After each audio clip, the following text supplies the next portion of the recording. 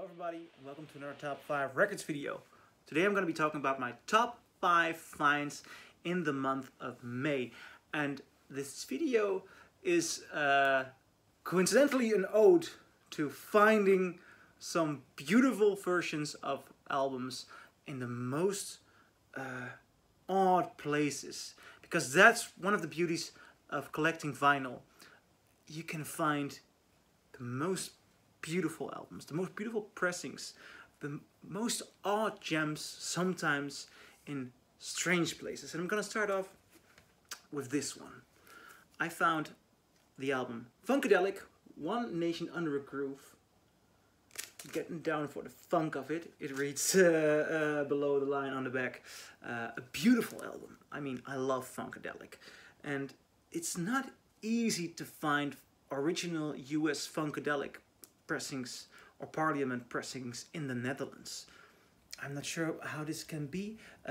Also, the amount of reissues or audiophile issues of Funkadelic, it just doesn't seem to be out there. I mean, they just don't seem to pop up, and if you get a reissue, you just don't want any reissue. You want it to sound full and funky, you know.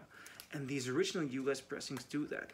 And I found this one for about 20-25 bucks, I believe, in Deventer. Deventer is a rather small old city in the east of the Netherlands. It is beautiful. It's a beautiful city. If you ever visit the Netherlands and you're a vinyl collector, be sure to go there, because you might not expect it to be vinyl Valhalla, but there are 4 or 5 vinyl shops just in one street around the corner of each other. And it's a beautiful city. It's a beautiful place to go for vinyl hunting. And you might come across something like this, a rare gem. I found this on Mother's Day, just when I left the train before I would continue my travel to family. And I mean, something like this, it just makes my day, you know. Now, another oddity, and I found that even more east in the Netherlands, in a second-hand shop. Tracy Chapman.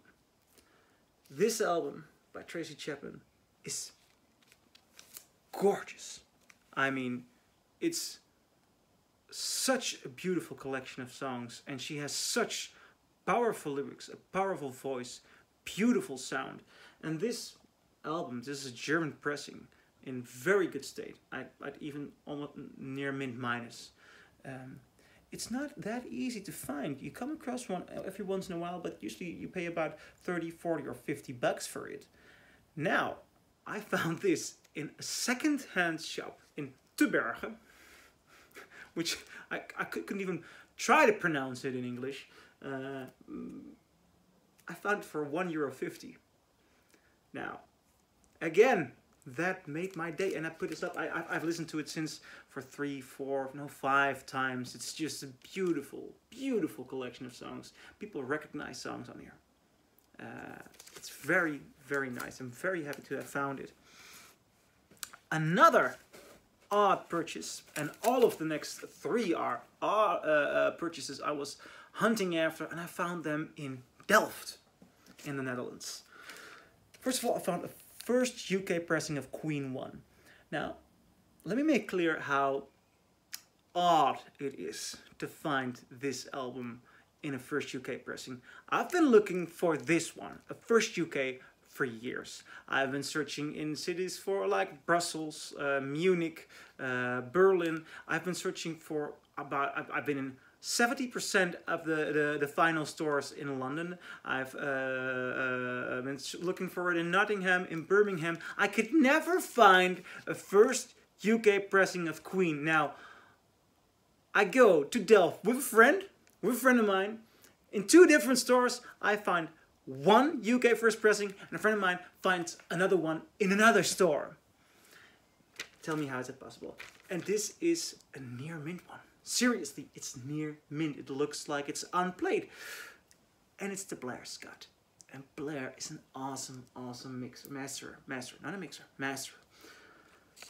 Beautiful. It sounds amazing. Now, this is also one I found in Delft on the number 2 list. Bert Jans. This is the first album and the first UK pressing by Bert Jans. And this is a folk record, and I'm not sure if you're familiar with it. He has this beautiful song. He was a great inspiration to Nick Drake, I believe. And mid '60s, when the British folk scene didn't have a face yet, he started to pop up as the face of British folk music, and I had never seen this album anywhere, and it's quite expensive, but I believe I paid about 30 bucks for it, which is not a lot of money for a first UK of this. I mean, it has the nice fold, you know. Awesome album, by the way. It's so warm, it's so full, a little bit dark, but not too dark. It doesn't depress. Now, on the #1 spot, also an